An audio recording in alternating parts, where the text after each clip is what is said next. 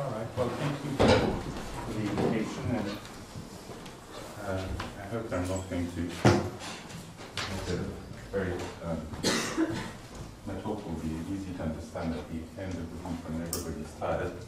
But then you have to speak louder. Yeah. That's the first thing I'll say. So there are several ways to present the. Well, there are several angles on the result I want to present.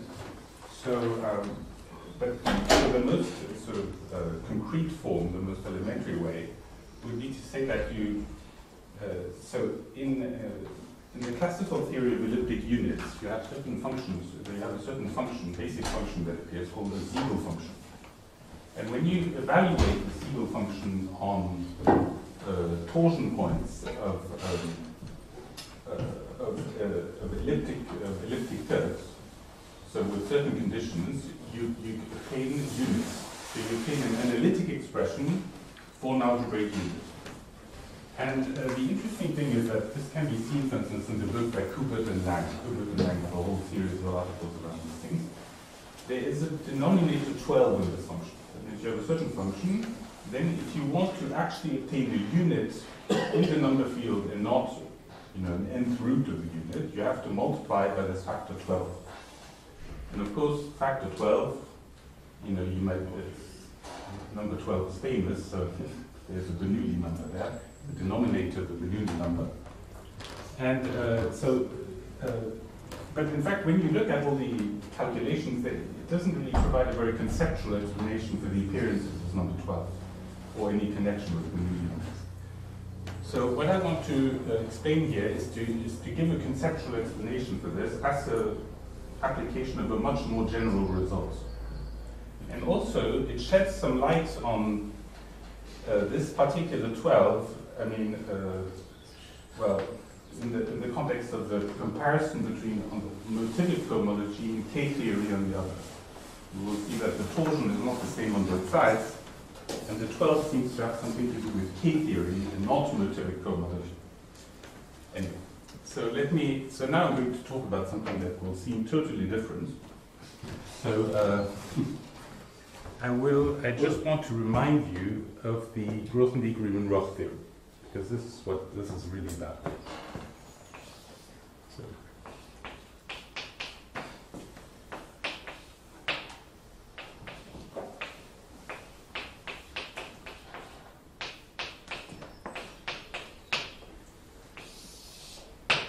So the Grothendieck-Riemann-Roch theorem is quite a famous theorem, but on the other hand, it's famous and infamous at the same time. That is, many people are not familiar with the statement. So I'm going to give one special case. So if you look at it's a very general geometric statement. Right? So if you take a morphism of schemes.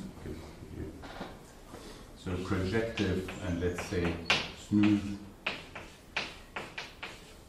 and you make hypotheses on X and S, regular, Noetherian separated.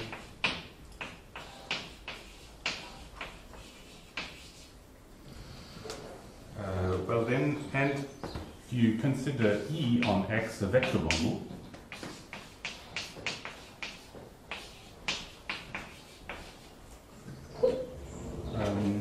Well then, you have the following formula for the Chern character of the relative Euler characteristic. I'm going to explain what this is.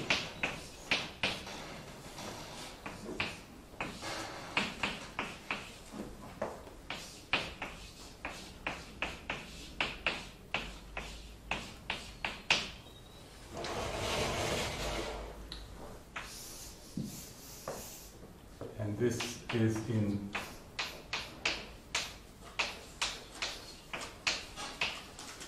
okay, so let me explain all these terms. So yeah, the one thing also first this. So this is a formal linear combination.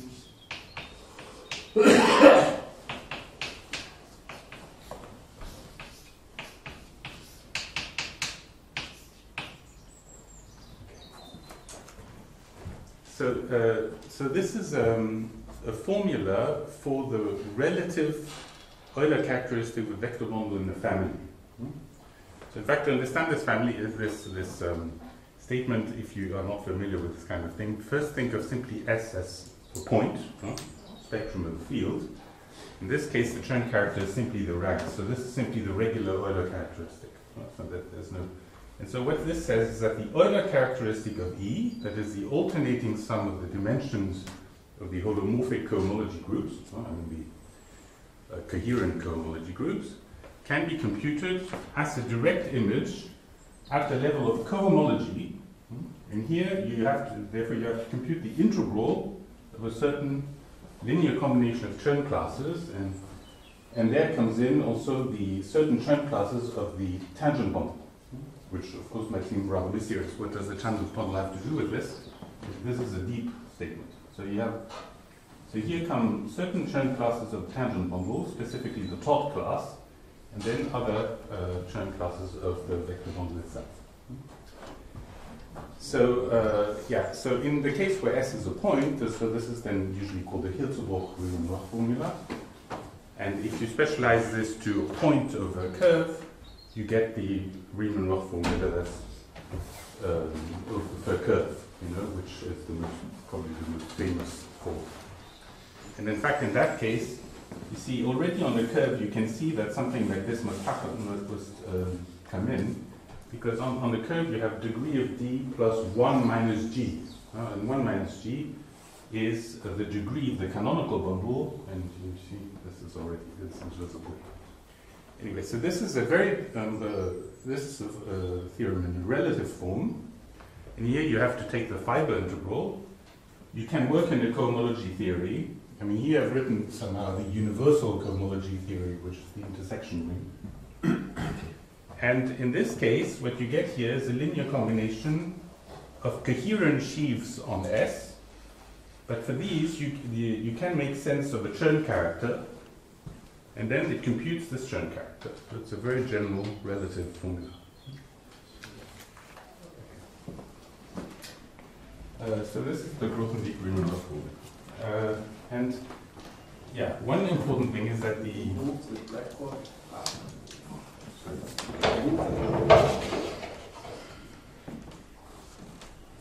Todd class, in fact I should have written down the exact formula. I don't know the exact formula off the top of my head. But so the Todd class is a linear combination of certain functions in the Chern classes of TF, but in that linear combination you have Bernoulli numbers. So this is the link with what I said before. So this is where they're welcome. So. Now, what I would like to do, in fact, I'm going to look at 4 different forms of this theorem. So first I'm going to look at a certain object, and I'm going to apply the Grothendieck-Riemann-Roch theorem to it. So here's the object one can look at. So application.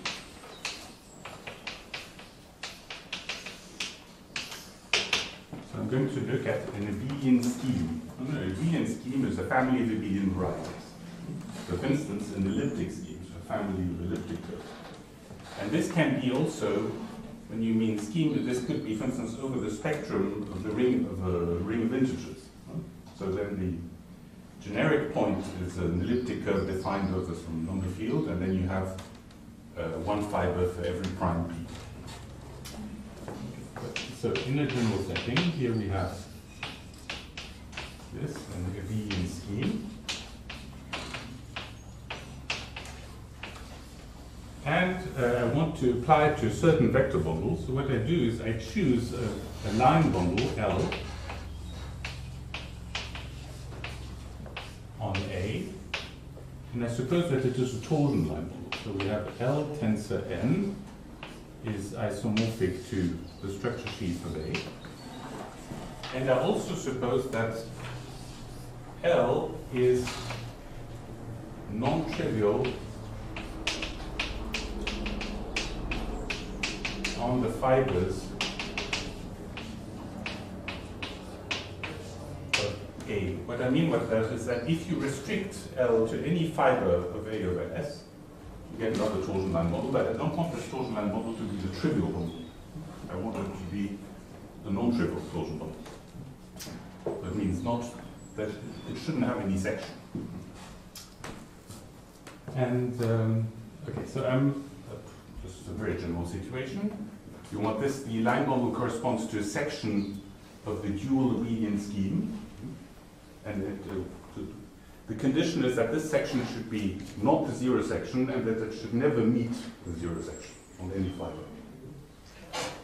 Now, I apply the Grothendieck-Riemann-Roch theorem to this.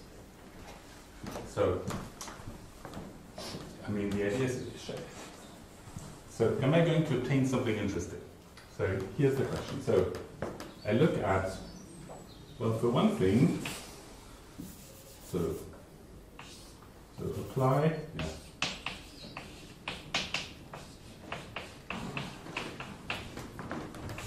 apply GR to L. Well, then you get, okay, so look at this formula. So I'm applying this formula here. So now it is a fact that a torsion line model of this kind has no cohomology whatsoever. It has no zero section, no sections, and it has no higher cohomology. Okay. That means that on this side you get zero. You get simply zero. Now if you look at the other side, so you get zero, so on the other side, well, so in the abelian scheme, if you have TD of T pi, well, as it happens, because it is a group scheme, the relative tangent bundle is trivial on the fibers. So it comes from a tangent bundle on the base. And then you can apply, there's a projection formula, so it means partial multiplication. So you can write this as simply Todd of the restriction of the tangent bundle to the zero section. So this is now something that lives on the base, on S, and the Todd, and then I can multiply it by this. Okay. Okay, but now this is a calculation in the Chow ring. If L is a torsion bundle, actually the Chern character is simply 1, because we've tensed with Q. We've tensed with Q. It's they are, since you've killed all denominators, this is simply equal to 1. Okay. Okay, but now if you integrate 1, there's a shift in degree, so you get 0 again. Okay. So because the integral of 1 will go down, and this is a graded ring, like any cohomology ring, and you go down in the degree, and since you started in degree 0, you're going to get 0 again. So I get 0 equals 0, and that's certainly true, but it's not interesting. It doesn't seem very sort of very fruitful. Now,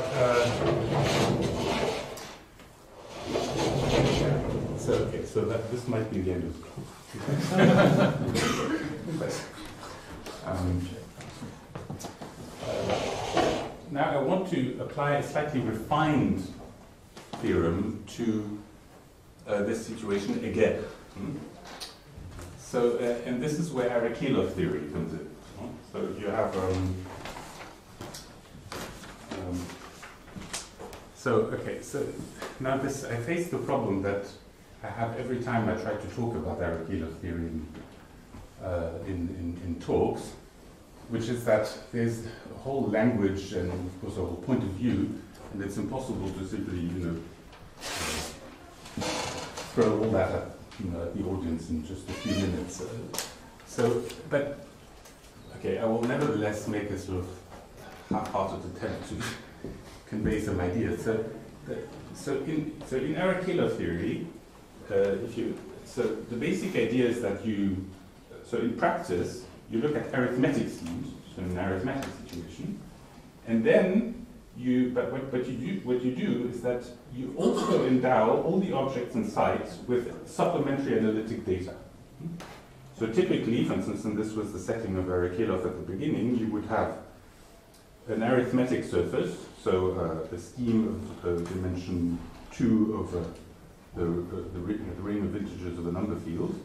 Then it has a generic fiber, and then you can, of course, base change to the complex numbers, and you get a Riemann surface.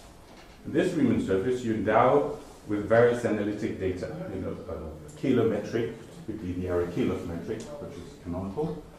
And then you try to look at all the classical objects of algebraic geometry, like divisors, vector bundles, and every time analytic data. So for instance, a vector bundle will then on the complex numbers be endowed with a Hermitian metric. A divisor will be endowed with certain specific currents called green currents that you have to add to the data. And then once you've done that, then you try to develop the whole theory, carrying along all these data as well. And if you want fundamentally the motivation behind this, why you want to do this, is because there's this hope, for instance, this can also be seen in the case of arithmetic surfaces. You see, if you try to define an intersection number between, suppose you look at an arithmetic surface and you want to define the arithmetic intersection number between two cycles. Well, this is actually problematic, because what you can do is, if you look at, so you have an arithmetic surface, it's fibered, for each prime number, you've got a fiber. But if you take two cycles, well, if they're both vertical, that means both, in a fiber, then it's no problem. You can also intersect the vertical one with the horizontal one. But you cannot intersect two horizontal cycles. Problem is that you can intersect them, of course, but this will not be a deformation invariant. And this is fundamentally due to the fact that you're not in a compact situation on the base. You need to. But on the other hand, if you throw in all these analytic data, you can produce a well-defined arithmetic intersection number. So that's the motivation, to sort of replicate the situation that you would be in if you had a surface over a compact Riemann surface. So anyway, so Arikhelov theory. So there was a big development in the 80s, and a big general theory was developed, and in particular, you have an analog of this theorem here. And so traditionally in Arikhelov theory, most counterparts of classical objects come with a little hat. So in fact, this is what it all amounts to. You have the Grothendieck-Riemann-Roch theorem and with a hat. And so this is the following statement. So just take exactly the same situation, but in this case you have to make some hypotheses that make sense for Arikhelov theory. So S, everything has to be arithmetic, so it has to be over the ring of integers of the number field, and you have to be able to base change to C. So, but anyway, I'm not going to introduce all this terminology. I'm just going to. But basically the statement is something like this. You have a hat, of course, and then you take, and here you put a bar. The bar, it means that E is endowed with the Hermitian metric, and then you work in a compactified, that is an Arikhelov intersection ring, and you have all these objects with hats.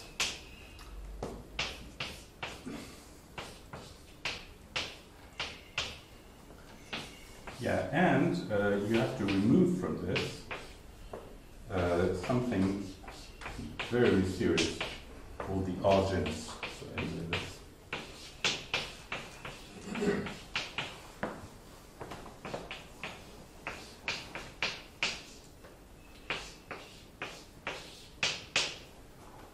Okay, so yes, and here, yes, very important. In fact, it's strange that I would have forgotten to put it there, because this will be the main focus of my talk. In fact, okay, so to try to understand this formula, you have to imagine the following. So here you have your vector bundle E, In fact, to make sense of this expression, you have to make a regularity hypothesis, which is that these relative cohomology sheaves should not be simply coherent, but really locally free. Okay, so they suppose that. So you suppose that they're locally free. You have a Hermitian metric on E. And then you can, in fact, endow these also with Hermitian metric simply by averaging the Hermitian metric on the fibers. And here, well, there's a notion of arithmetic Chern classes, that is Arrow-Kirchhoff Chern classes of every type, the Hermitian bundles, and you land in the arithmetic intersection ring CH hat, defined in general by Gillet and Soulé. And it has a functoriality for smooth projective push forward, which is reflected here. Forget this term here for the moment, which is a bit mysterious, which is actually not going to concern us very much. Yeah, and so the main insight of the arithmetic Riemann-Roch theorem, the Grothendieck-Riemann-Roch theorem, is that in fact, in order to make sense of such an equality, you have to throw in here a purely analytic datum, which is the analytic torsion. And this is also by a kind of historical twist. It is rather surprising that the analytic torsion should come in here, because that was defined by Ray and Singer much earlier, at the end of the 60s. And it is what it is, in fact, it is a purely analytic invariant, which you obtain by constructing a zeta function from the eigenvalues of the Kodaira Laplacian, and then looking at its analytic continuation and then evaluating it at zero. That's the derivative of zero. Out of E. So what do you mean by that? So what does it mean to throw in the analytic torsion? Well, since as I explained, all the Arrow-Kirchhoff rings come with analytic data, and in fact, yes. So this. Let me just give one property which explains how this can come from this. Which is that you have a fundamental exact sequence following.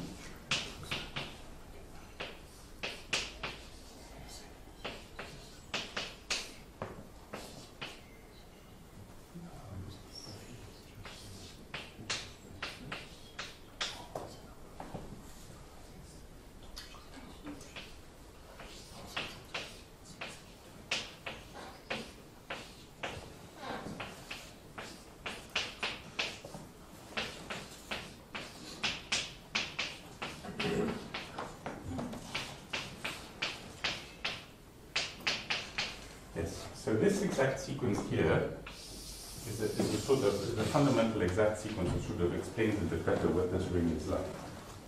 Because since this ring, so we've thrown more data into it. Of course, we can decide to forget the data. So forgetting the data gives you ring morphism from this one into the traditional Chern ring. And the kernel is a certain something, which of course must be purely analytic, and it is. So it is a space of differential forms of certain type. In fact, these are all differential forms of type PP, and then you mod out by the image of im delta and im delta bar. Also called Epley cohomology, for those who know what that is, or part of, yeah. And the kernel of this map here is, interestingly, it is the image of these motivic cohomology groups of type 2p minus 1p into this here. So this would be, in fact, I'm going to call it SIC. So this, or realization map, if you want. Some people would call that a regulator, but I prefer to apply regulator to the map from K-theory. So if you really look at motivic cohomology, I think we shouldn't talk about the regulator, we should talk about realization or cycle maps. Because this is really the pendant of Chow theory. So when you go from Chow theory to cohomology theory, you don't talk about the regulator. Yeah, and in fact, the image here factors through analytic Deligne cohomology. So I have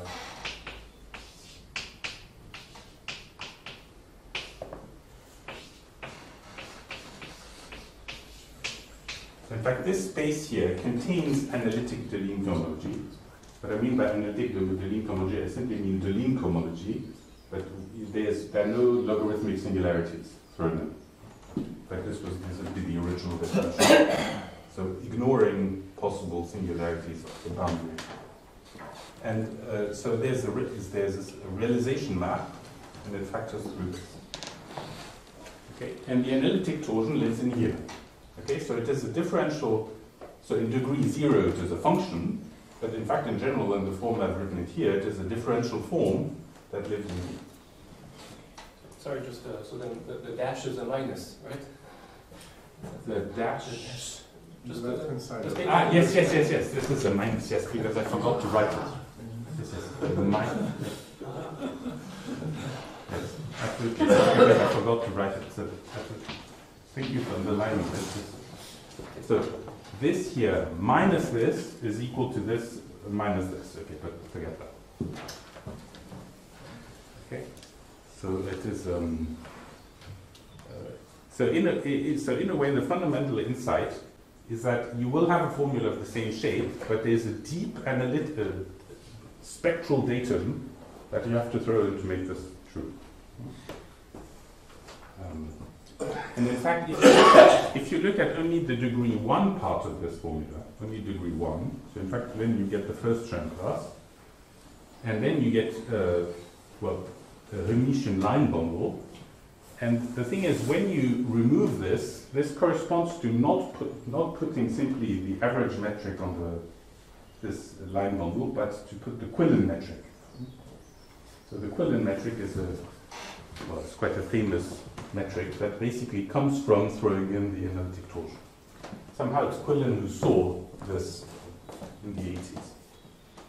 So anyway, this theorem is the result of the work of many people, beginning with Faltings and then Gillet and Soulé, and the main analytic input, and probably the biggest component of the theorem, is Bismut. And so it's many people here. Well, and now, of course, once you have a big statement like this, then you might try again to look at a very simple situation like this one. So, okay, so now I'm going to have this theorem, and I want to apply it to this geometric situation. So it's,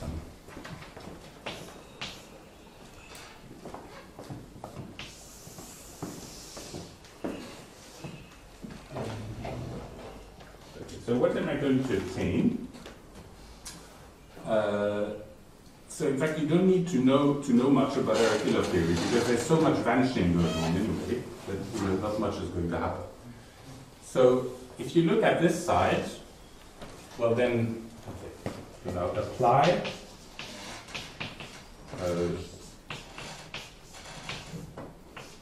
to so L on A over S.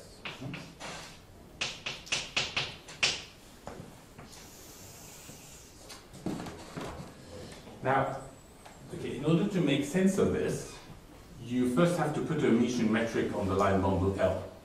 As it happens, on abelian schemes, with this kind of situation, there is a very canonical way to do this. So in fact, if you take the line bundle and you suppose as well that it is rigid, that means trivial, canonically trivial at the origin, and restricted to the zero section, then there is a way to put a Hermitian metric on L in a canonical fashion, and which is in fact the one that's compatible with the theorem of the cube, for those who know what that is. And so I simply take this metric, and also I have to choose a Hermitian metric on the relative tangent bundle. And this again can be done in a very canonical fashion by choosing a relatively ample bundle, and then in fact you take its first. It is endowed then with a certain canonical metric, and there is this leads to a relative Riemann form, and this relative Riemann form gives you again a very natural choice of Hermitian metric on the relative tangent bundle. So when you've done so there are very canonical choices for all the Hermitian metrics at play. Now, if I apply this, so what to obtain? Well, of course, this here will again be 0 because there's no cohomology. So it will vanish. And if you look at this computation here, well, if you look at the computation I did before, well, the same thing applies, because I have chosen a metric in such a way that it is compatible with the trivialization on the fibers as it happens. Therefore, you can make the same calculation with the projection formula. And it is also true that CH hat of L is equal to 1. So in fact, this is again 0. And this here is, okay, this I didn't talk much about this, but this also vanishes in our situation for similar reasons. So in fact, you get 0. So it's not very encouraging. But as it happens, you see there's just one thing that apparently is not 0, it is this. Okay, so this is 0, everything's 0, but the analytic torsion form. So you get 0 minus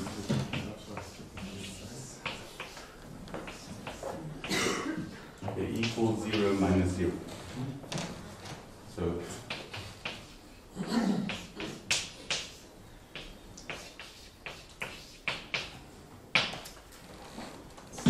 again, one might not think that there's much to this, but as it happens, this vanishing is a very deep fact. Because you, what does it say exactly? So you have this analytic invariant, and the statement is that it is 0, but not in here. The statement is that it vanishes in here. Of course, we work in the arithmetic chariot. So it says that if you take the image of this in here, it will be 0. But since you have this exact sequence, that means that this here lies in the image of the realization map. So, or in other words, I mean, so if I look at this in a very simple setting, if you look at the setting of elliptic schemes, of an elliptic curve, and you look at only the degree 1 part of the statement, so you look at 1 here, and then in fact you get a function here, so it's not just a differential formula, you get a function. Here you have CH1, which is like, like the Picard group, Arikilov-Picard group. Here you have the Picard group. And here you've got the units. So let me just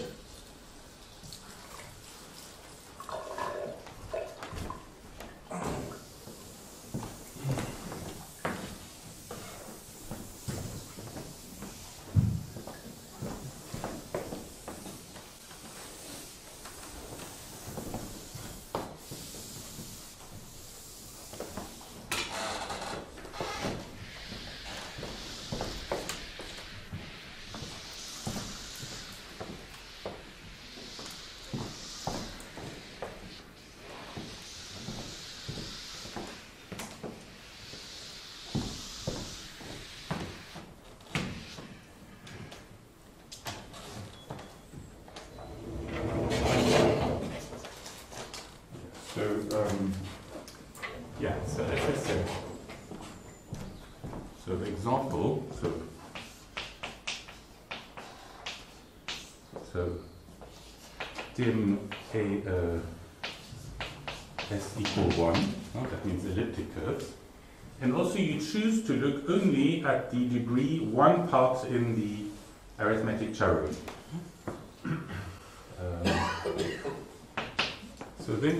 So then in fact you obtain the following sequence. So you have O of S Q goes into, well, okay, some of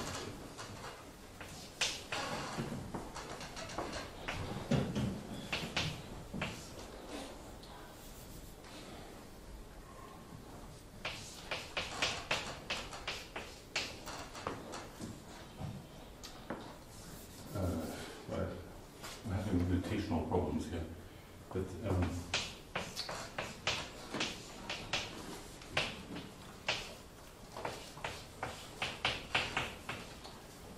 here one should really put, how am I going to write this? So it's just C infinity of S of C.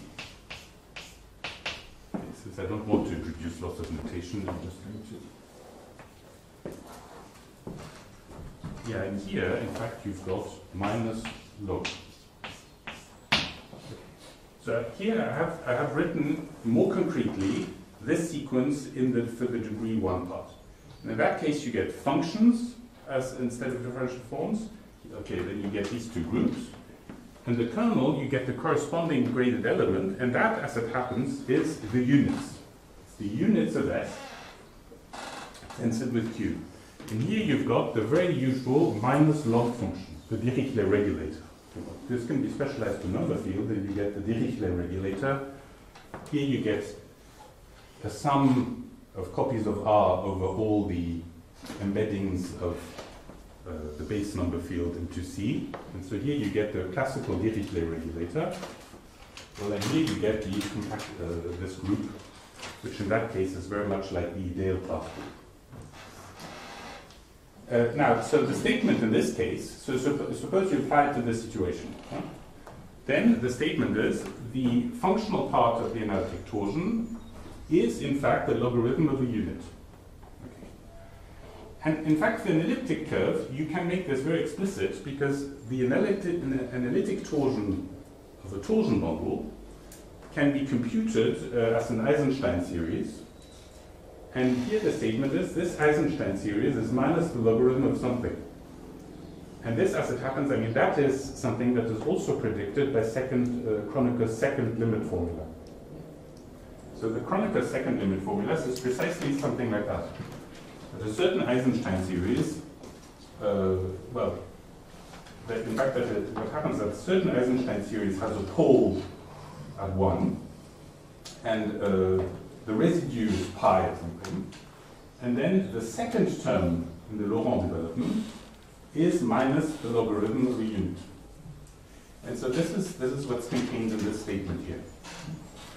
Of course, this is weaker than the second Kroneker limit formula because it gives you a formula for the unit, but you know that there is one for this. Yeah, and of course this formula is more general. And in that case, you get that the whole torsion form is in the image of the regulator, and this can be understood in terms of polylogarithms. That is, pole zero. That is, this is the zero part of the polylogarithm, and it is the realization of a certain element in this cohomology group. So in this sense, that can be understood in a general form as a kind of generalization to the polylogarithmic side or something of the second Kroneker limit formula. Sorry, so what do you mean with the zero part of the polylogarithm? Well, the pole, so how is it exactly?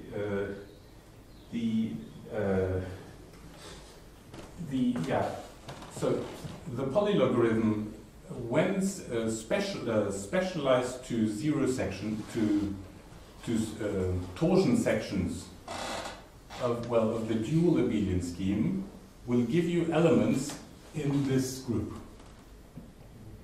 And the point is that this here is the realization of that element. So it's yeah.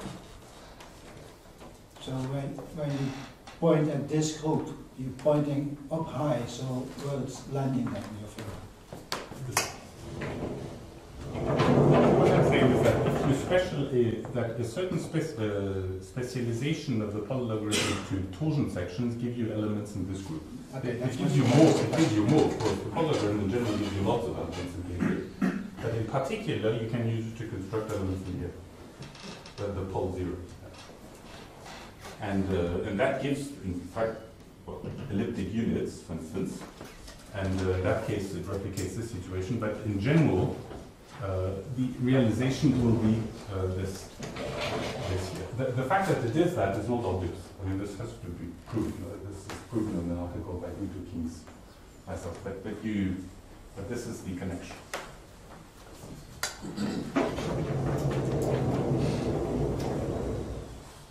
Yeah, and now in fact the real point of these lectures is not even that really, this lecture, but it is, well, just to come back to the torsion situation. Remember that the original concern was the 12 that appeared in the formula for the Dedekind zeta function. So there's this 12. And so in this situation, it comes down to the following. So we have this formula. So we know that the torsion, analytic torsion form is in the image of the cycle map. Let me always say cycle map rather than realization. So cycle map. But all this is, of course, tensor Q. We've worked here with Grothendieck-Riemann-Roch. There are rational coefficients in the Chern classes. So you've got tensor Q. So you don't have any information on the torsion. What I mean with information on the torsion is that I have this element t of L, and I would like to know which multiple of t is in the image of the integral motivic commutator. Not just Q, but really integral. So in the case, for instance, in this situation, this is a very concrete problem. I have my function here over the number field. I have to be my elements, my real numbers, and I want to know which multiple of this real number is really in the lattice, the Dirichlet lattice. Which one? So the answer of Kubert and Lang in this situation is that in that case it's 12. Well, that is, it's 12 times n, where n is the order of that. Yeah, and this is the calculation I would like to replicate. That is, I would like to know what the order of T of L bar is. Now this might seem like quite a challenge, because how are you going to control denominators in this formula? But this is where my work, my PhD thesis comes in handy. My PhD thesis is from eons ago. So, and this is if you want, it deals precisely with this problem. So now, in order to explain how one can deal with this problem, of course, you first have to explain how you can deal with that problem without a hat, because after all, it's the same issue. How do you control denominators in the Grothendieck-Riemann-Roch form? So this is something that was addressed in the 60s already in SGA 6, when the Grothendieck-Riemann-Roch theorem was proven. I said nothing about the history of this, but this is, of course, a big product of the without hat theorem of the Grothendieck school. And they already addressed this problem, and this led to a theorem which gives a lot more information about the torsion. And this is called the Adams-Riemann-Roch theorem. So let me just formulate this.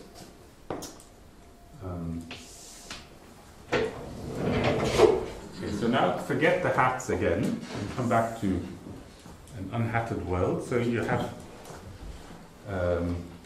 torsion. So Adams-Riemann-Roch. So this is a theorem that was not applied many times. In fact, I don't really know many applications at all. And in fact, it seems to me that the only application of this theorem is with the hat in this situation. I don't know any other one. So sorry, Adams stands for Frank Adams? Sorry? Is it Frank Adams? The topologist? The topologist, yes. But that's not because he actually had anything to do with this theorem. It's because the so-called Adams operations appear in the state. Yeah, so, okay, the Adams-Riemann-Roch theorem is, so again, you consider the same situation. Huh? So F, XS, usual conditions. Okay, so projective smooth, then you take reasonably regular schemes. And then the statement is, well, what you do is that you replace the Chern character by a more exotic operation. So you see, the Chern character goes from, in fact, the Grothendieck group of vector bundles to the intersection ring CH.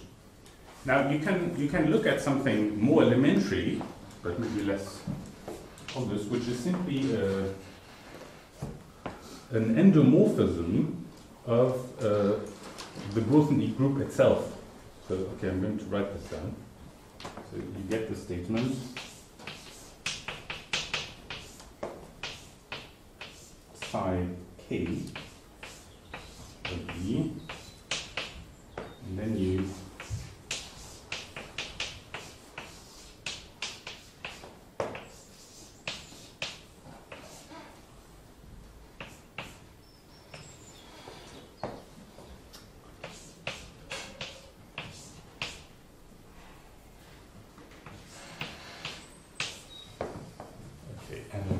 and this is now true in, I'm going to write it here, so okay,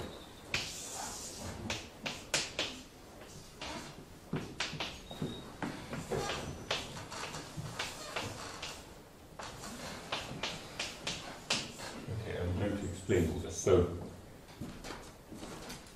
in fact, okay, here I've treated a bit because I've introduced the Grothendieck group in whereas I haven't talked about it before. But so I trust you have all heard of this group K0S, the Grothendieck group. That's simply the universal group. So it's a free abelian group on all vector bundles with relations given by all the exact sequences. So it's the universal group for exact sequences.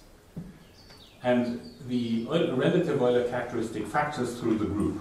So it gives you therefore quite naturally something that is written in this form, which goes from K0 of x to K0 of s. And here we have a theorem which in fact is very similar formally to the Grothendieck-Riemann-Roch theorem in the sense that we want to, sorry, actually, this is the wrong order. Phi k of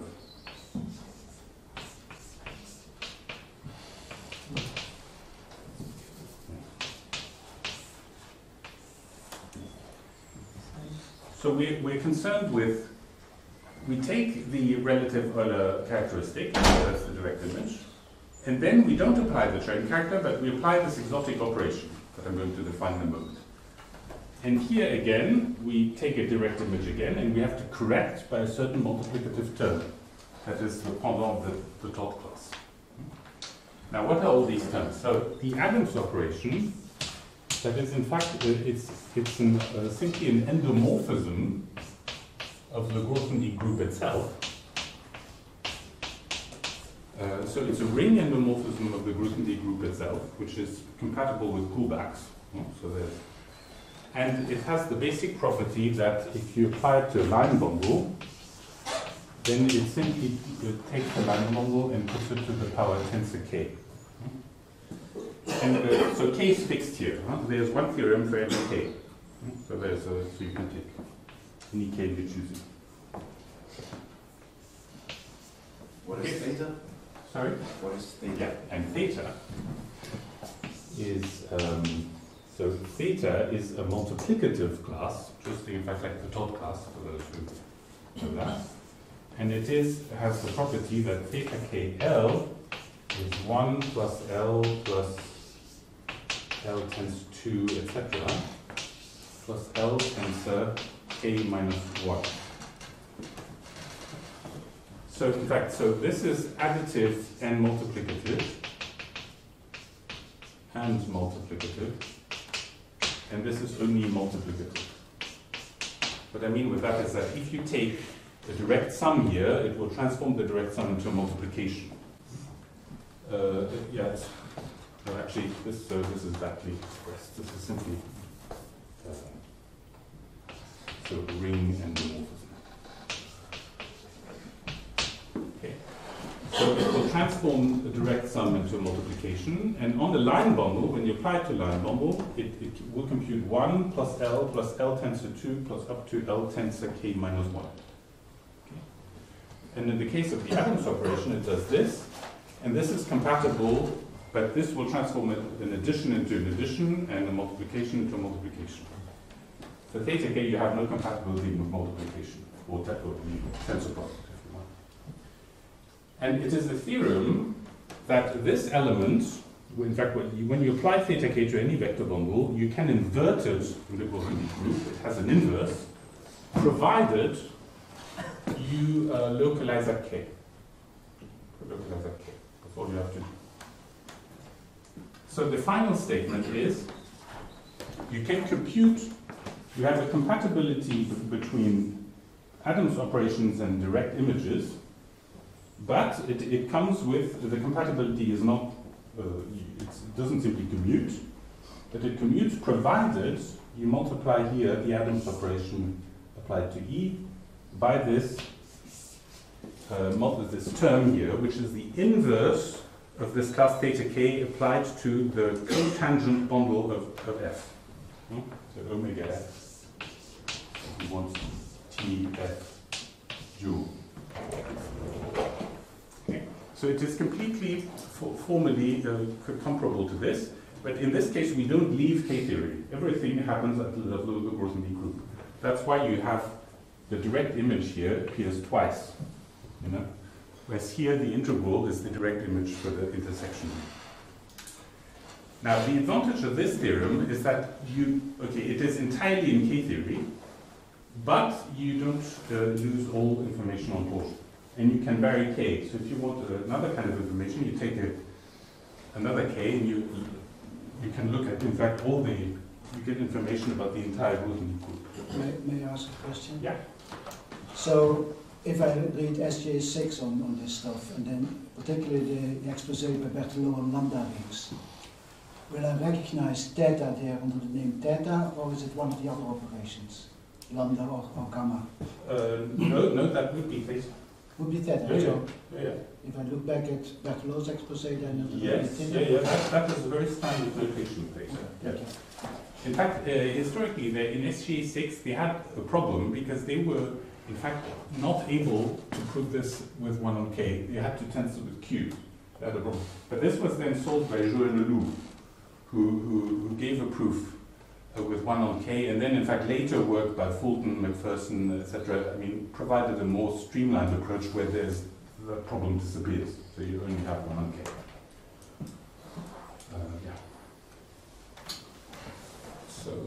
So this is the theorem, in fact, in SGA6, in fact, it is used as a kind of intermediate. So this is a general theorem, and then from that theorem, you can prove this theorem here. No? So in fact, you can go back to the theorem for the intersection ring, but anyway, this is not our concern here. My concern here is to apply the theorem directly.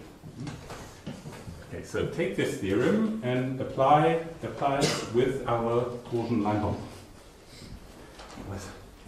So what do you get? Well, 0 on this side clearly, because it's again 0.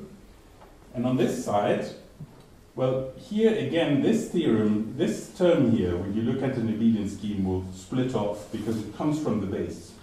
As I explained before, you can multiply it out.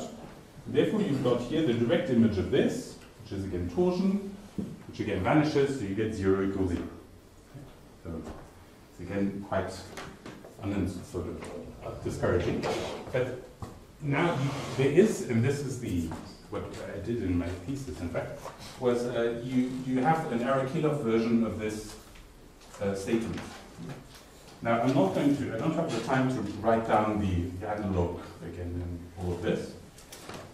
But of course, what you will obtain, again, looks very much the same. The only thing is that, so what will happen is, as we've seen here, when you take direct images, you have to throw in the analytic torsion. So the same thing will happen here. You will have to throw in the analytic torsion here, and you will also have to throw it in here, on both sides. And this argen, this strange term there will also appear, but again here, it's for our purposes, it will play no role. So in fact what will happen is if you apply the hat version of this theorem, that you will get an identity that involves torsion on both sides, but all the geometric terms disappear, simply because there's no cohomology. And so you get a very precise identity. And in fact, since I have little time, I'm going to tell you right away what the arithmetic identity relations are that you get in the end. So now apply. So Adams-Riemann-Roch with a hat to pi AS and L. But then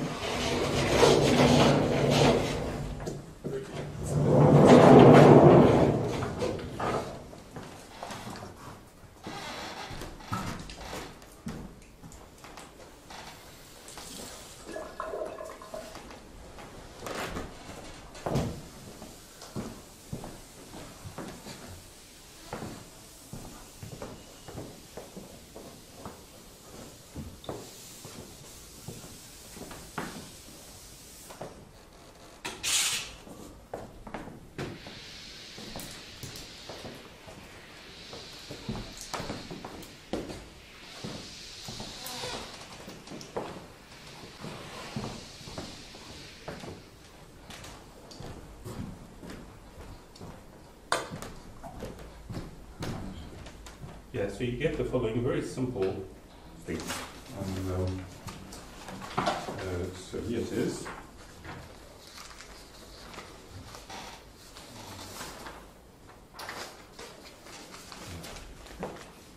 Okay, so if you write dim AS equal G, okay, simply write it as G, well then you have the following. You have that. For all K and L in Z, such that K minus, K equal L mod N, where N is the order of the torsion. So it is.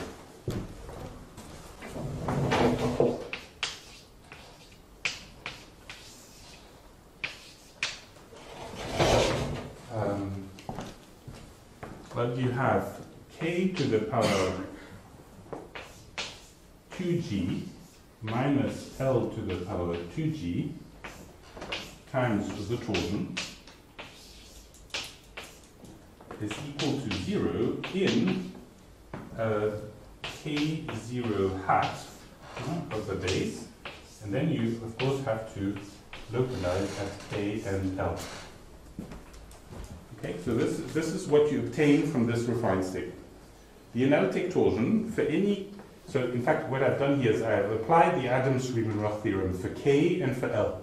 See, for K and for L. You can do it for both. And I suppose that they are both equal mod N.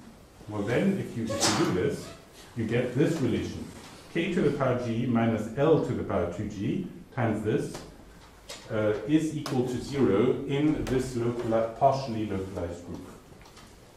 So you might think that this is, you don't get much out of this, but after that happens, this is not true. So here's a lemma. I'm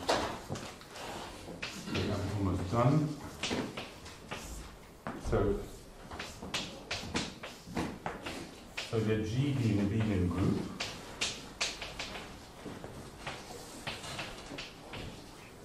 and take let alpha in G and n larger or equal to 1, and also C is larger or equal to 1. Well, now suppose that K to the power C minus L to the power C times alpha is equal to 0 in G localized for all L and K such that L equals K mod N. So this is exactly the situation we're in here. Right? Then, in fact, the order of alpha divides 2 times n times c times p doesn't divide n, and p minus 1 divides c, p prime, times p.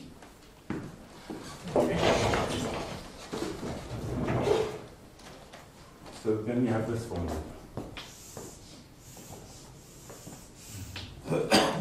Okay, then the order of alpha divides this product of primes, where p doesn't divide in, p minus 1 divides c. So in our case, c is equal to 2g. And yeah, and so for those who are sort of arithmetically minded, this will seem familiar. No? Because this is a formula for the denominator, or this is related to a formula for the denominator of a Bernoulli number. So in fact, but the theorem of van Staudt-Clausen says that, okay, well, I'm running out of time. But the theorem of van Staudt-Clausen basically tells you that the denominator of Bernoulli numbers have this kind of shape. And so you can apply that theorem, and then you know that the order of alpha is going to divide the denominator of the Bernoulli number. And now if you go back to the elliptic situation, you get the 12 that appears in the classical statement. Although quite irritatingly, you actually don't get 12, you get 24. There's a factor 2 that seems to be, that you can't remove, so you don't get quite a result that's quite as good.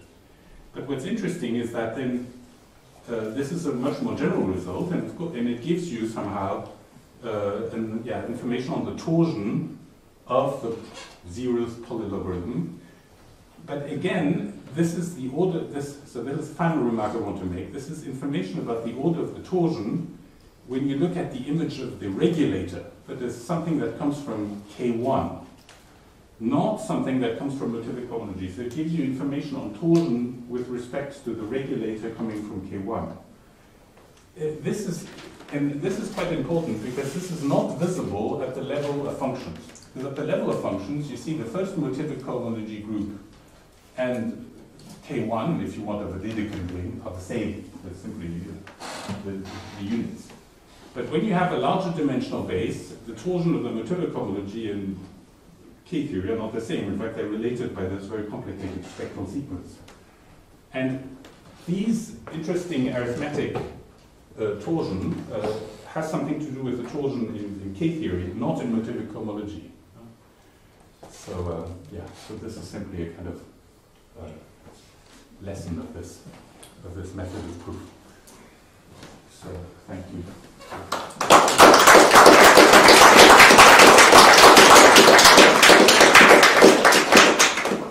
Thank you for the talk. Questions? So this K1 you mentioned at the end, was it standing on the board, the place of the word yes, lemma? no, exactly. Yes, no, it's a lack of time. It's because Is that like some on motivic homology groups that actually yeah, wasn't trained? this is a very good point. You see here you have the, well, I've erased the general sequence already, but this is the degree 1 part. But this is the degree 1 part for the Chern theory. Of course, you must have a similar sequence for the Gaussian group with hats. This you do. But on this side, you don't get motivic homology, you get K theory, in fact K1. K1, Yeah, and of course when you tensor with Q, you can identify these two. But the thing is, if you want torsion, then you're interested, it's only about the torsion of K1, not the torsion of motivic homology. Yeah. Yeah, exactly. And somehow it seems that, yeah, in fact it would be very interesting to have some information about the torsion when you look not at the regulator, but at the realization map from motivic homology. But that's completely, probably it has nothing to do with Bernoulli numbers. Bernoulli numbers come from Hegel.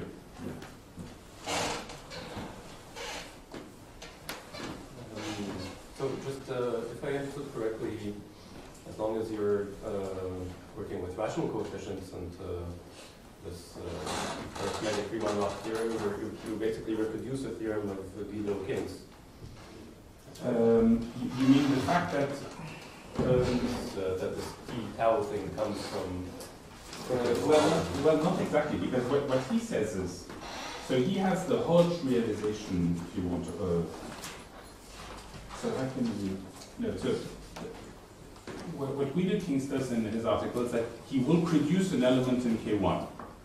And now you can, and he, yeah, and then for, in degree 0, that is in the functional case, he actually studies the Hodge realization, and they agree that it will correspond exactly to that, but that's the classical picture. On the other hand, he has no, I haven't seen a formula that computes the Hodge realization as being this analytic Torsen form. But of course, in theory, it's possible, because for instance, Levine gave explicit formulae for the Fourier development of such things. And presumably, that would give you a formula that could be then evaluated to be the same as the analytic torsion form. But the thing is, this is a difficult analytic thing, because when you look at the analytic torsion form, it's like you are on the side of Eisenstein series. You're not on the side of the pole. The link between the two is like the second Kronecker limit formula. So you're facing a difficult analytic problem when you want to compare them. Yeah. But if you want, all these objects are the same. In fact, you can prove that this is indeed the pole. You can show that. But it's not the case, so that the only problem is that the polylogarithm business doesn't work with integral coefficients. Yeah, well, anyway, as I explained here the integrality is not on the side, is not really on the side of the pole, it's on the side of the Other questions?